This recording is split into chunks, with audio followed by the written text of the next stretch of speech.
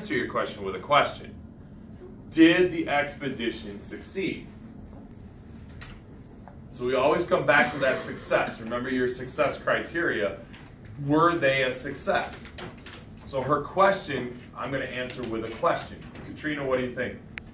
So I think that they were a success because they did eventually get at least one ship to go all the way around and back with goods like cinnamon. But I also think that it could have gone better because all the rest of the ships that went with, they were lost through the journey. Okay. And so that goes back to that importance of how are we going to analyze or evaluate what's our success criteria or what's the rubric that we want to create for Magellan to say you are a success or not. Tell me, what did you come up with? Was that part of the success that they had to get all the ships back?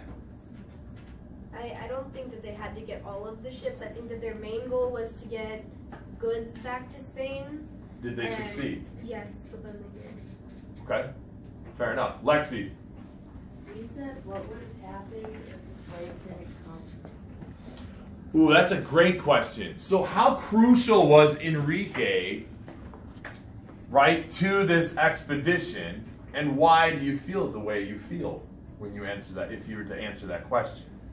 That is a great question. Lexi, I see a couple of people I think want to talk to you about this. So I'll let you decide who's going to talk to you about this, Lexi. I think that the slave was very crucial because without him, you wouldn't be able to communicate with the other people that they came across.